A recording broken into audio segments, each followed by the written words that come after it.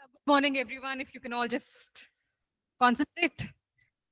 Yeah. If any one person can please lead us in prayer without my having to beg and plead, it's just basically us asking the Lord to help us in the class so that the class is meaningful and we learn something spiritual.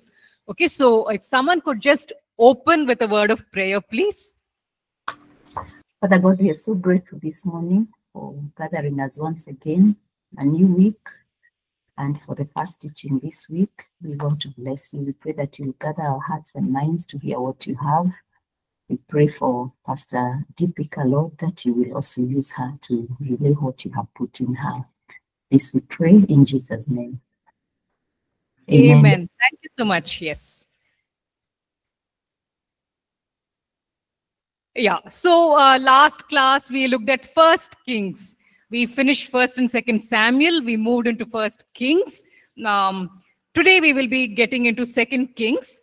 If you remember last time, we very briefly touched upon the story of Jehoshaphat of Judah and the alliance that he made with Ahab of Israel.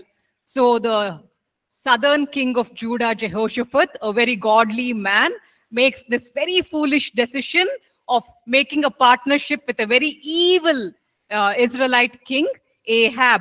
And then we see that just because of the mercy of God, his life is spared. He's able to come out of the battle intact. But Ahab, just as the Lord had prophesied earlier, Ahab dies in that particular battle. So this particular battle was supposed to be fought against the Arameans. No, Aram or Syria is basically the name which is used for that particular territory. And so Aram was constantly, again and again, attacking Israel. The Arameans were quite powerful at this time, and Israel was rather weak. So constantly they would keep coming and attacking Aram whenever they felt like it. And then each time they come, they would destroy the crops, take away whatever they wanted. In fact, even kidnap the people and take them away as slaves. So a lot of damage was being done by these Arameans. They were in a very powerful position. Who was the commander of this very powerful Aramean army? It was a man named Naaman. So obviously he was the king's favorite because under him, the army had a lot of success. So many times they were able to come and attack Israel and take away, whatever they wanted, wealth and slaves. And so Naaman was in the good books of his king, the king of Aram, because of all his military successes. But there was one, drawback in Naaman's life. He had a skin disease. Now, the word leprosy is used for almost all the skin diseases, which were prevailing. Actual leprosy is highly contagious, or rather was contagious back then in those days. And so a person with that kind of leprosy would not even be mingling with other people. They would be kept isolated. So whenever this word leprosy is used, it's mainly talking about different skin diseases. It's not specifically talking about what we, refer to scientifically as leprosy today. So Naaman, even though he had a skin condition, he could continue waging wars. He could continue leading the entire army successfully. So in his particular case, it was not a contagious skin disease. It is probably just something which made, looked very bad and also probably troubled him a lot personally. So one of the slaves which he has taken back, a girl that he has taken back as a slave from one of the cities, she tells her mistress, that is Naaman's wife, she says, if you were to go to the prophet who lives in Samaria, your husband would be made well. So now if I were taken away as a slave from my home to serve in a foreigner's place, I would feel no sympathy. In fact, I would be happy that the man has a skin condition. But I'm assuming that maybe Naaman was a very good man. Maybe he was a very decent person. And so this girl feels no hatred towards the man who has captured her and brought her as a slave. And so, in fact, out of kindness, she suggests that he should go to the prophet in Samaria so that he can be healed. And in fact, the prophet that they are referring to is Elisha. And so Naaman consults with his king, and the king says, definitely go, and in fact, I will formally send an official letter to the king of Israel along with you, so that the king will take it seriously and he will see to it that you are healed. And so Naaman turns up over here to Samaria along with the official letter to the king, and the king is very, very scared and upset. Maybe we could read out 2 Kings chapter 5, verses 6 and 7. 2 Kings chapter 5, if someone could read out verses 6 and 7, please.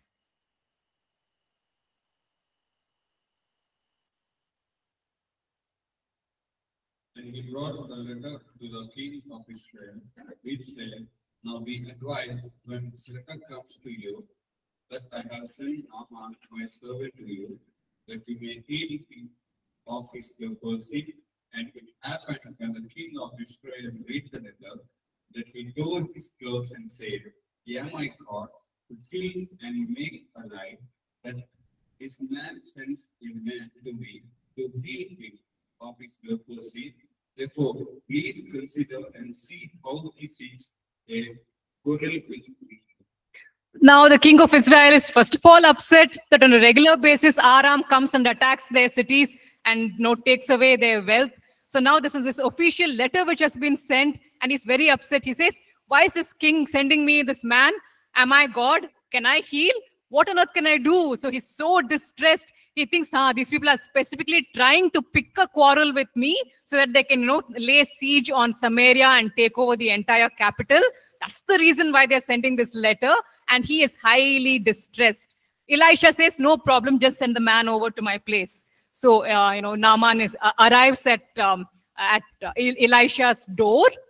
And because he is a very powerful commander-in-chief of a very successful army, he assumes that Elisha will come out and talk to him and treat him with respect and call out to Yahweh and, lay his hand upon him and heal him.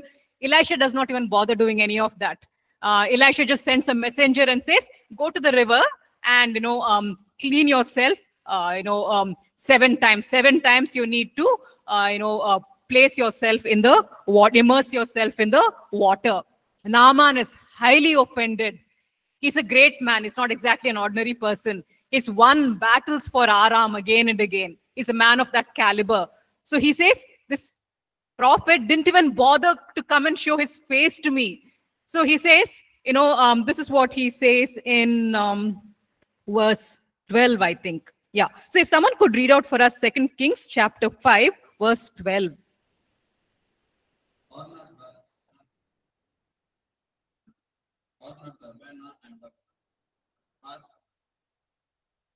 The rivers of Damascus better than all the waters of Israel, who were not washed in them and will be clean. So he turned and went away in a rage. He was enraged. He says, this man is asking me to go and immerse myself over here in this, river. I may as well have done it back in my own hometown if that could help, because the Arameans considered themselves way superior to the Israelites. Israelites are the people whom they come and attack whenever they feel like it. So, he feels, why on earth should I want to immerse myself in this dirty Jordan River? I have better rivers back home in Damascus. That is the attitude with which this man comes.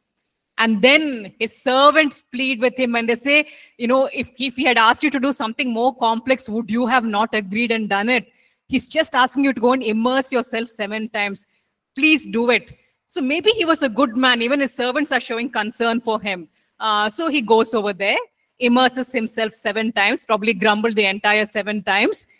But then he comes out and it says that his skin was like that of a young boy, completely clean, completely whole. And this is an amazing thing for him because he probably has lived with that skin condition his entire life. And in a moment, it's now gone. And these are the words which he speaks. An amazing thing that he, a testimony which he gives out of his own mouth. So if we could have someone read out 2 Kings chapter 5, verse 15.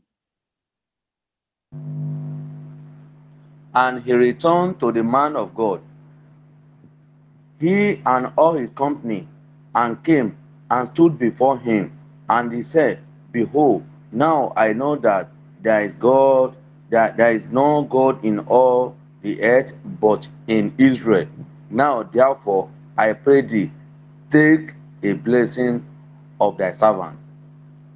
Naaman probably had a heart to know the truth. Here was a man who was willing to receive the truth. And so God does this for him and reveals himself to him. And this man acknowledges and says, now I know that there is no God in all the world except in Israel. And now this time when he comes, he stands in front of Elisha, which means Elisha is willing to speak to him face to face now. And Elisha, says, I don't want any gift or reward from you. I don't need any gift arrogance. The Lord is quite capable of taking care of my needs. So he does not accept any gift. Naaman, on the other hand, asks a gift from him. This is what Naaman says in verse 17. So yes, if someone could read out that. And Naaman said, Shall there not then, I pray thee, be given to thy servant 2 more burden of earth? For thy servant will henceforth offer neither burnt offering nor sacrifice unto other gods, but unto the Lord. So Naaman says, I would like, 3 to 4 large gunny sacks of, I don't think they used gunny sacks, whatever it is that they used in those days, to carry the earth, the mud from Israel. What's the intention? Why does he want to carry back mud from Israel? The idea is that he is saying, I'm going to build an altar with this, a mud altar with this in my own land. And this is Israelite earth, signifying that I am worshipping the God of Israel. And over there, I will begin to offer sacrifices only to this living God. So using an altar made out of the mud of Israel, I will offer sacrifices only to Yahweh. In other words, he's saying, now onwards, I am going to be the worshipper of one and only God, Yahweh, and no other God. And then he says to Elisha, there's one occasion where you may mistake my loyalties, because my king is an old man, and then I would have to accompany him to the temple of Rimmon, because his king is a worshipper of Rimmon. So he says, when I go over there and the king is bowing down before the idol, because I'm the one holding him and supporting him, I too will have to bend and bow down.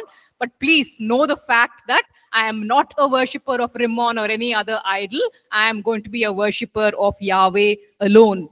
Now, why did we devote so many minutes to this particular story? Because Jesus acknowledges this person in Luke. So if someone could actually turn to Luke chapter 4, and if we could look at verses 25 to 27. Luke chapter 4, verses 25 to 27.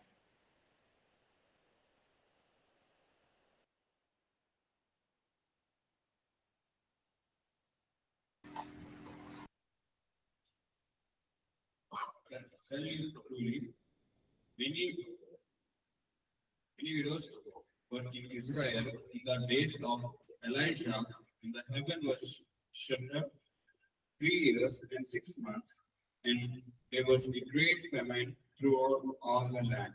But to none of them was Elijah sent except to Zarephath in the region of Sidon, to a woman who was a widow. And many lepers were in Israel in the time of Elijah the prophet, and none of them was healed except Naaman the Syrian. There's this verse in 2 Chronicles which talks about how the eyes of the Lord are always roaming the earth, searching, looking for any person who will be willing to place their trust in him. It's so sad. The Lord looked throughout the land of Israel and could not find one person who would be willing to reach out to him and become loyal to him and him alone.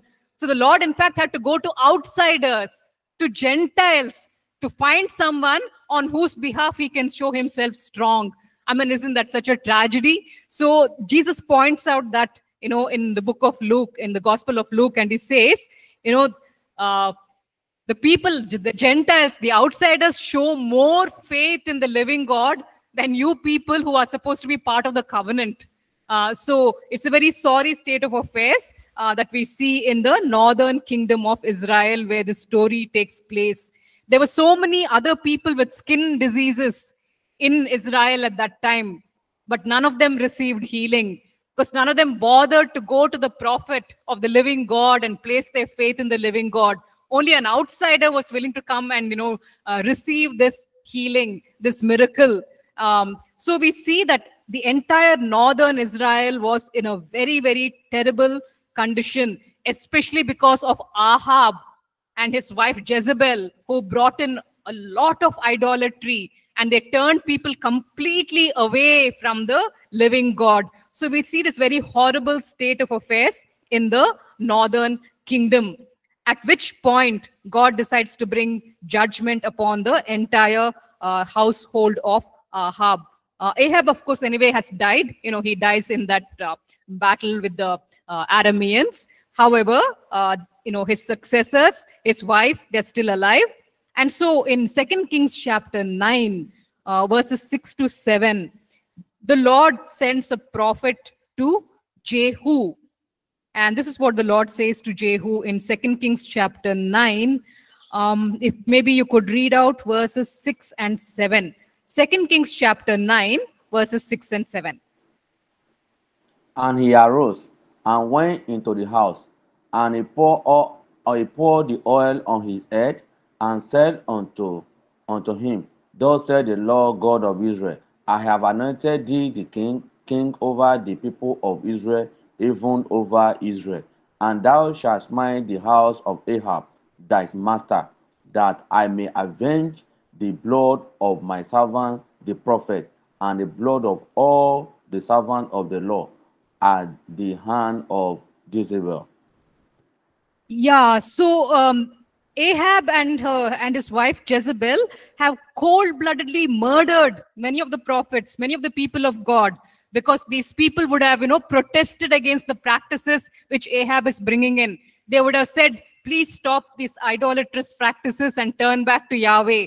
And so in the process, Ahab and his wife have murdered many of the people of God. So the Lord says, I am now going to avenge the blood of my servants, and I have appointed you, Jehu, to do this. So the Lord says, for 4 generations, you will be allowed to stay on the throne as a reward if you will go and destroy the entire house of Ahab. And so in 2 Kings chapter 9, verses 21 onwards, we see Jehu coming to accomplish this. Who is on the throne at that time? Ahab's son Ahaziah. He dies. He dies badly because he has no faith in Yahweh. In fact, he mocks the help which Yahweh is offering. So Ahaziah dies badly. But Ahab has got one more son, Joram. So right now, Joram is the one who is sitting on the throne. And because of the marriage alliance which has taken place between these two families, the Jehoshaphat's family and Ahab's family, Jehoshaphat's son, Ahaziah, he has come to visit Joram because, Joram is wounded in battle and not doing well. So both Ahaziah, Jehoshaphat's son, and Joram, the son of Ahab, are both together at the palace, and Jehu comes along, and so they go out to meet him, and Joram asks and says, have you come in peace, Jehu? And then Jehu says, how can there be any peace as long as there's all this idolatry and witchcraft of your mother? And then Joram realizes that this man has come to murder them. So Joram is killed. Ahaziah is also killed. So which means the king of Judah is dead. The king of Israel is also dead. Jehu kills both of them. He then goes to Jezebel's home. He kills her as well.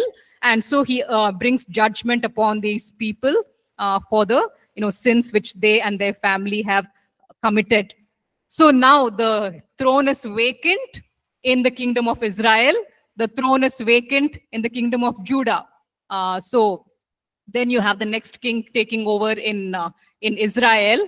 But in Judah, when the throne becomes vacant, who is the mother of this dead person, Ahaziah? his parents are basically Jehoram and Athaliah. So Athaliah thinks this is a great opportunity for me to get onto the throne.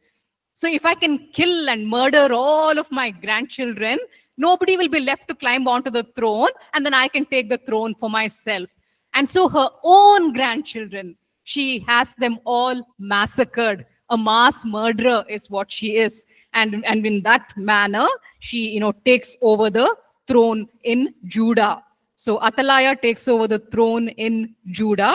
And then we are told about how one particular, child, one descendant of Ahaziah is miraculously saved from the massacre. So that would be in 2 Kings chapter 11. If we could maybe read out verses 1 to 4. 2 Kings chapter 11, verses 1 to 4, please. Athaliah, the mother of Ahaziah, saw that her son was dead. She arose and destroyed all the royal heads, but Jehoshaphat, the daughter of King Joram, sister of Ahaziah, took the Joash, the son of Ahaziah, and stole him away from among the king's sons who were being murdered, and they hid him and his nurse in the bedroom from Athaliah, so that he was not killed. So he was hidden with her in the house of the Lord for 6 years, while Athaliah reigned over the land. In the 7th year. Yeah, that should be adequate, I think, for our purposes. Yeah. Okay, so we see that that Jehoram and Athaliah have many children, of course. The crown prince was Ahaziah. He was the one who went to the throne. He also had a sister named Jehosheba. Jehosheba, her life changed because she married the high priest, a godly man named Jehoiada. So, she becomes the wife of Jehoiada, and she becomes a godly, God-fearing person. And so when she, sees Athaliah starting the murders, she has given commandment for everyone to be wiped out, and one by one, all the heirs to the throne are getting killed. She immediately rushes, is able to grab hold of one child, who's maybe probably about a few months old. She grabs hold of the baby, and she hides the child in a room in the temple of the Lord. The priest and all the priests, the Levites would, basically be living in quarters surrounding the temple of the Lord. So that's basically where she hides the child. So Joash, is the one descendant of Ahaziah whose life is spared. And so he grows up over there in the temple of the Lord for 6 years. And when he's 7 years old, he's officially placed on the throne. Athaliah is killed, for her treachery. And so Joash becomes king. But the really sad thing is that Joash never really had his own personal relationship with Yahweh. As long as Jehoiada is there to guide him, influence him, he walks in the ways of God. But once Jehoiada dies, he starts going away from Yahweh. So it's easy for us to, be very, very spiritual when we are living in a spiritual environment, especially you guys, students who are here in the Bible College. Quite easy to live a spiritual, godly life when you're in such a spiritual environment. But tomorrow, what will happen when you go back to your own towns, to your own cities, and there's nobody, constantly instructing you and telling you, get up now, pray at this time, have your Bible reading at this time, spend time in prayer. What if a time comes when someone is not constantly supervising you and monitoring you and telling you to walk in the ways of God? By that time, would you have delivered obtained a passion in your heart for the Lord, where you have your own relationship with Him, where you have caught a fire, and that fire will keep you going? It will not matter whether you're sent to North Korea or whether you're sent to China. That fire which you have cultivated during this time, it will keep you going. But if you have not developed your own personal close relationship with the Lord, once you're taken out of this spiritual environment, you may go back to your old ways. So that is what happened to this man, Joash, whose life was spared in such a miraculous manner. He never cultivated his own relationship with Yahweh, which is a big mistake. So once Jehoiada died and nobody was there to, counsel him, supervise him, like a father figure, controlling him, now he was free to do whatever he wanted. And his true colors began to come out. And when Jehoiada's son, Zechariah, sees what is being done in the kingdom, he says, this is evil. You should not be indulging in idol worship. Please, stop these things which you people are doing. And then this man Joash, whose life was saved by Jehoiada, he literally has Zechariah stoned to death.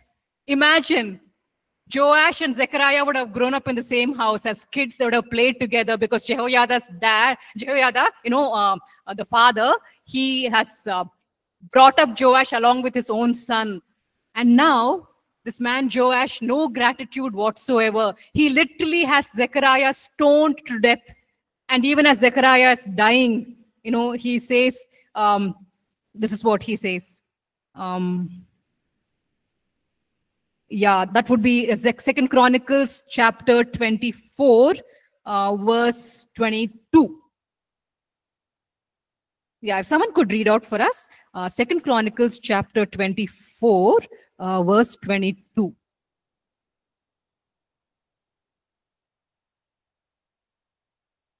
This verse, right? As Joash the king did not remember the kindness which Jehoiada his father had done to him, but killed his son, and as he died, he said, the Lord look on it and repay it. Okay, so Zechariah dies at the hands of Joash, whose life, his father had actually saved. So that is the condition that we see both in Israel and in Judah, where people have gone far away from the ways of God. If you remember last class, I said that there were 8 kings who stayed loyal to Yahweh in the southern kingdom. In the northern kingdom, not even one person was a true follower of Yahweh. In the southern kingdom, 8 kings stayed faithful. But of those 8 kings, only 2 of them was so loyal to Yahweh that Yahweh praises them. And we saw that one was Hezekiah and the other was Josiah. Only those 2 kings really expressed their full loyalty to Yahweh.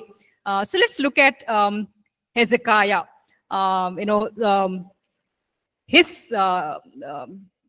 Hezekiah is basically, the Joash, the murderer who has murdered Zechariah. So Hezekiah would be the great-grandson of Joash. So the great-grandson of Joash is Hezekiah. The grandson of Josiah, Joash, was Ahaz. Ahaz was a very, very evil person.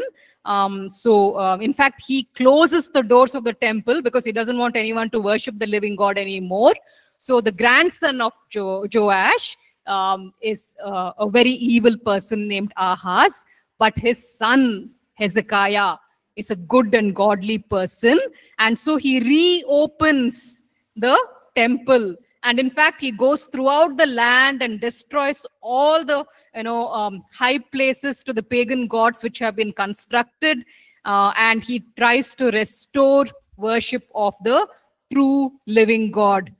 This is what the Bible says about Hezekiah. 2 Kings chapter 18, verse 5.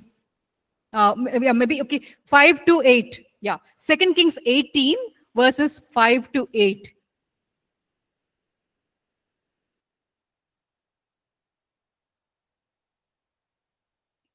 In the Lord God of Israel, so that after him was not liking upon all the kings of Judah, nor who were before him. For he held fast to the Lord, he did not depart from following him, but kept his commandments, which the Lord had commanded Moses. The Lord was with him. He prospered wherever he went, and he rebelled against the king of Assyria, and did not serve him. Yeah, so we see over here that Hezekiah was so faithful to the Lord that it says there was no one like him among all the kings of Judah, either before him or after him. So high words of praise are given regarding this man Hezekiah, even though he grew up under a father who closed the doors of the temple so that nobody would worship Yahweh. I mean, he was the son of such an evil man, but he loved the Lord and he grew up right. So the Lord gives him the power which he needs to even rebel against the king of Assyria. The Assyrians have started getting very, very powerful now. The Assyrians were a dynasty, based around the region of Babylon. So the Assyrians were gaining more and more power, and now they are beginning to demand tribute from all the countries. They basically, their threat is this: if you don't pay us this much money, in a year, we will come and attack you and destroy your entire nation. So all the kings have started paying them tribute. But Hezekiah, because he's under the covering of the Lord, he rebels against the king of Assyria and says, I will no longer pay tribute because Yahweh will protect me and keep me. So he is able to rebel against the king of Assyria. So the Assyrians gain more and more power. And we get to know in 2 Kings chapter 18, verses 9 to 11, we are told that in the 4th year of Hezekiah's rule, Hezekiah is, of course, the king of Judah. In the 4th year of his rule, in the northern kingdom, the Assyrians, they come, they lay siege to the capital city. And the capital city stays under siege for 3 entire years, which means the king, the army, all the important officials and administrators, all the people who live in the capital city are trapped inside the city for 3 entire years until all the food supply runs out and there's nothing left to eat, and they're left in that impoverished condition, and then they finally surrender. And so Assyria is able to take over the entire northern kingdom. And we are told over here in these verses that the king of Assyria deported Israel to Assyria. He takes away most of the population as slaves and puts them in different places. The places where he resettles them are mentioned over here. So the northern kingdom falls during the 4th to 6th year of Hezekiah's rule. The northern kingdom falls. So Hezekiah and all the people living in the land of Judah see with their own eyes how their brothers in the northern kingdom have been wiped out as a judgment which is brought upon them by Yahweh himself. So this should have in fact alerted them to become more godly. After seeing what God did to the northern kingdom, they should have become careful so that God will not bring similar judgment upon them. But then later on we get to see that they're an overconfident people. What they say to themselves is, oh, the Jerusalem temple is over here, right? So yes, it's true that the northern kingdom got wiped out, but because we have the temple of Yahweh over here, Yahweh will never allow anything bad to happen to the southern kingdom. And so, saying that to themselves, they continue in their idolatry. And then, of course, later punishment comes upon them as well, but not at this particular point, because right now you have a godly king, Hezekiah, ruling over the southern kingdom. But there are some consequences which we see as a result of this Assyrian rise in power. So after their complete victory over the northern kingdom, they start attacking the southern kingdom where Hezekiah is, living. And this is what we read in 2 Kings chapter 18, verses 13 to 16. If someone could read out for us. 2 Kings 18, 13 to 16.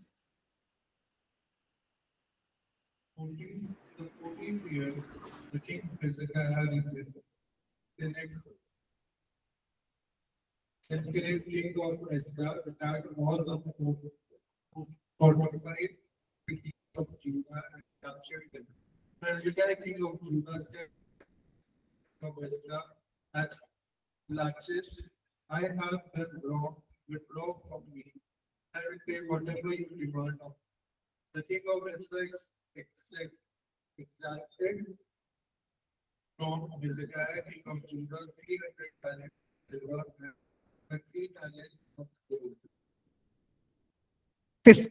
So Hezekiah gave him all the silver that was found in the temple of the Lord and the treasury of the royal family.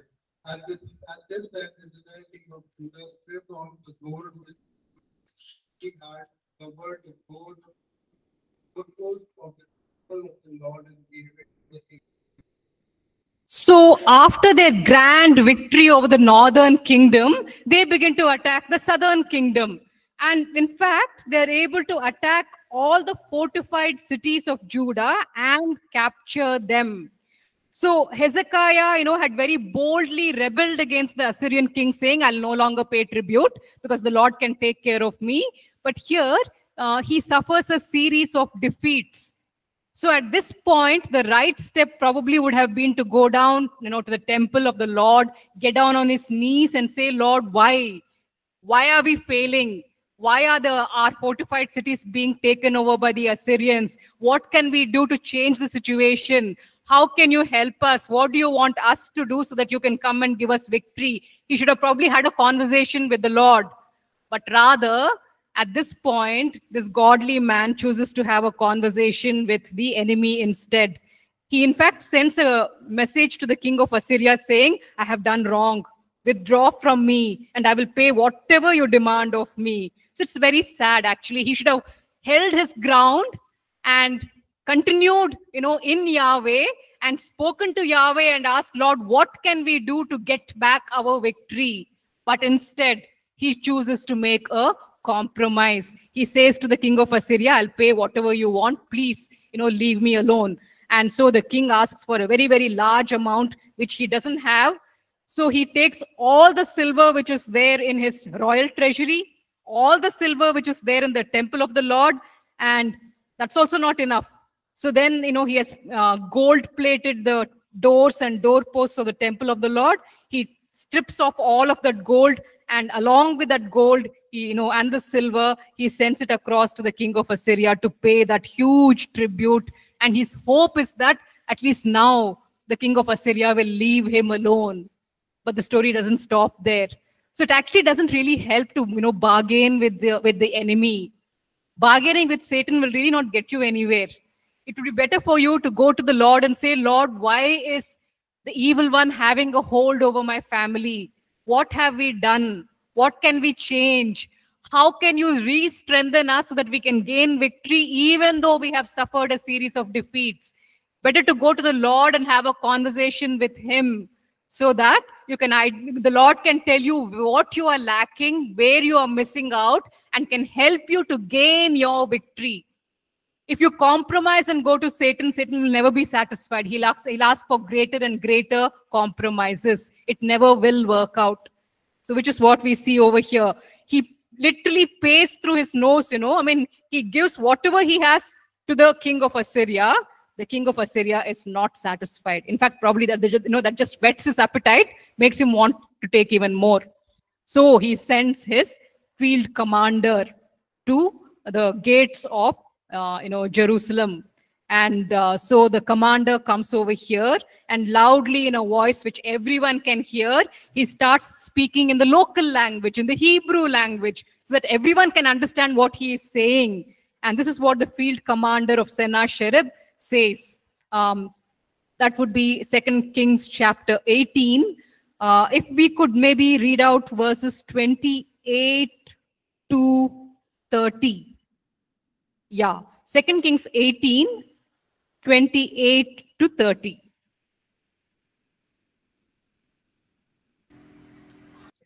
But Rabkashake said to them, as my master sent me to your master and to you to speak these words, and not to the men who sit on the wall, who will eat and drink their own waste with you.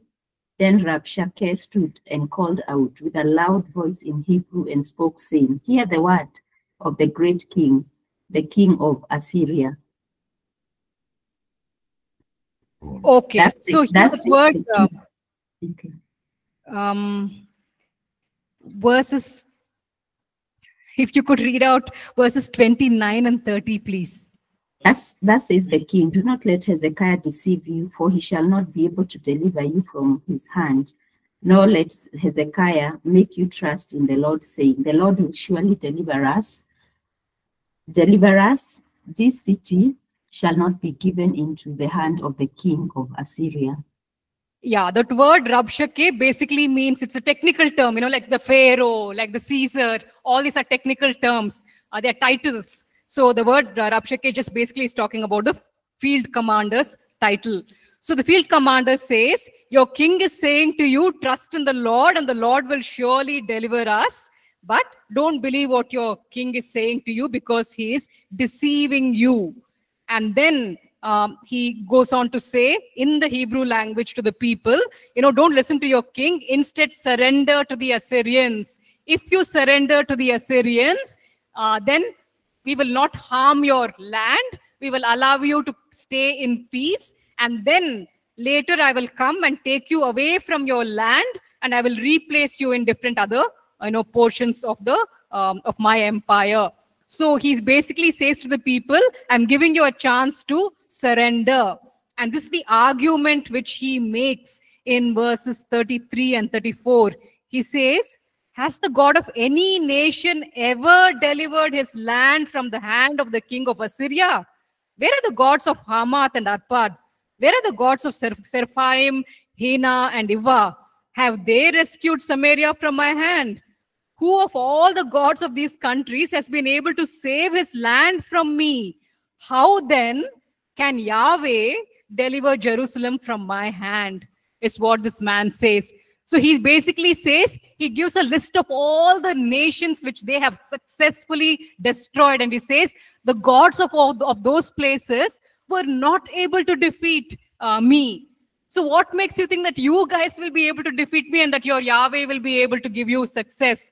So he speaks this out in the Hebrew language so that all the people will hear and they will at least go and persuade their king to surrender. But this is, Hezekiah's response. In fact, shortly after that, 2 Kings chapter 19, verses 9 to 13, Sennacherib hears the news that the king of Cush is coming to attack him. So he decides to go back and fight that particular battle with the king of Cush. But again, he sends a written letter to Hezekiah saying, I'm going away temporarily because of something which has happened, but I will come back. And in the letter, again, he repeats and he says, say to Hezekiah, king of Judah, do not let the God you depend on deceive you when he says Jerusalem will not be given into the hands of the king of Assyria. And again, he repeats in the letter, that will be 2 Kings chapter 19, verse 12. Did the gods of the nations that were destroyed by my predecessors deliver them? No. So, basically what he's saying is, you will be defeated. I will come back. I will, defeat you. But Isaiah would have promised Hezekiah in the meantime, saying this guy will not be able to come back. Don't worry. So Hezekiah goes there to the temple. He spreads out that letter in front of the Lord, and he says, Lord, you're the one who has to help us. So this is what Hezekiah says. He says, Lord, this is 2 Kings 19, verse 14 onwards. Hezekiah says, Lord, the God of Israel, enthroned between the cherubim, you alone are God over all the kingdoms of the earth. And then he says, listen to the words of Sennacherib that Sennacherib has sent to ridicule the living God. And then he says, these lovely verses, 2 Kings 19, verses 17, 18, he says, yeah, it's true that Assyria was able to defeat all the other kings because their gods are made of human hands. Their gods are made of wood. And then, they gold plate the wood with gold. Those are human-made gods, and that is why they were able to defeat them. And then he says, he says, they were not gods, but only wood and stone fashioned by human hands. Now, Lord our God, deliver us from his hand, so that all the kingdoms of the earth may know that you alone, Lord, are God. And so the Lord listens to Hezekiah's prayer. And then it says, the angel of the Lord went out among the enemy camp which was surrounding the city. And it says that the angel of the Lord destroys 185,000 soldiers. And it says in 2 Kings 19 verse 36, when the people got up the next morning, there were all the dead bodies. And so, Sennacherib has no choice. He, asks the survivors to come back. And so he gives up his plans to attack the southern kingdom. But this is actually the climax of the story. We need to look at this. Verse 37. 2 Kings 19, verse 37, if someone could read out. We have just 4 minutes. If you could please help. It came to pass, as he was worshipping in the temple of his God, that his sons Adramelech and Sharezer struck him down with the sword, and they escaped into the land of Ararat. The Ezra-Phodon, his son, reigned in his place. This is the actual climax of the story. He went around boasting and saying, right, that the God of Assyria will be able to defeat all the other gods. He said, can Yahweh save you people? And now, when he is worshipping this God, whom he admires so much, is literally there in the temple of his God, Nisroch, worshipping this idol. And while he is doing that, Nisroch is unable to protect him. His own sons come and murder him. So, he dies in that way. So, it is a bit risky, not a bit risky, very, very risky to take a challenge against the living God. And that is what Satan is basically trying to do with us believers today. We find ourselves in helpless situations which we are unable to get out of on our own. And we sometimes tend to, start giving up hope. But we must never give up hope because we are under the living God. So if we can hold on to this Yahweh and say, Lord, you will bring us through your Son, Jesus Christ, you will give us the victory which we, have a right to because of your covenant with us. So if we can hold on to him rather than giving in, we will see that the victory will come through because nobody can challenge the living God. Satan and his evil spirits pretend as though they are gaining an upper hand, and we humans may get convinced because, things look very hopeless when we look through our human eyes. But when you look in the spiritual realm, all these wicked spirits and Satan himself have already been defeated at the cross. So if we can hold on to that victory and say, Lord, you won that victory for us who are in the new covenant. So even though it looks like as if all our fortified cities are being taken over, we will not give in. We will continue to hold on to you and believe in the victory which you have already won for us on the cross. If we can hold on in faith, then we will see the downfall of Satan in our own family situations. I'm not saying it will happen overnight. Yes, for some, the Lord does grant the victory overnight. That's excellent. But even if it takes years, if we will hold on in faith and know for a fact what Jesus did on the cross for us, where he spoiled the principalities and powers and made a public spectacle of them. If we can believe that as the truth and that he did that on our behalf and hold on to that, we will see a change in our family situations. So like Hezekiah, we should not give up. Once his fortified cities began to be captured, he panicked and he wrote to the king and he said, I'll give you money, you please withdraw. He gave in. And then, of course, when the king came to his, to his gates and to his walls, then at that time he went back to the Lord and he did see a great victory. So let us be people who will hold on to this Yahweh because nobody can challenge Yahweh. I mean, imagine this man was worshipping in that temple and that Nisroch whom he was worshipping could not protect him from his own sons. His own sons murdered him and the man died there, defeated. All his boasts just washed away. So that is the power that we have in the living God, and we need to keep that in mind. Maybe we can just close with a word of prayer. Lord, we thank you for the few stories that we could dwell upon from 2 Kings. Lord, we looked at people who expressed faith in you, and we looked at some people who were greedy and chose not to be loyal to you. We pray, oh Lord, that we will be like Naaman, that we will be like Hezekiah, who placed their faith in you and saw great victories. Lord, an outsider who never even knew Yahweh, his life was transformed because he trusted in you. We pray, oh Lord, that we would have the same kind of faith and we will see transformations in our own lives. And we pray that we will be like Hezekiah, who held on to the living God even after his mistake. And Lord, he saw an amazing victory come through. So we pray that we will see that same kind of victory, oh Lord, in our homes, in our families.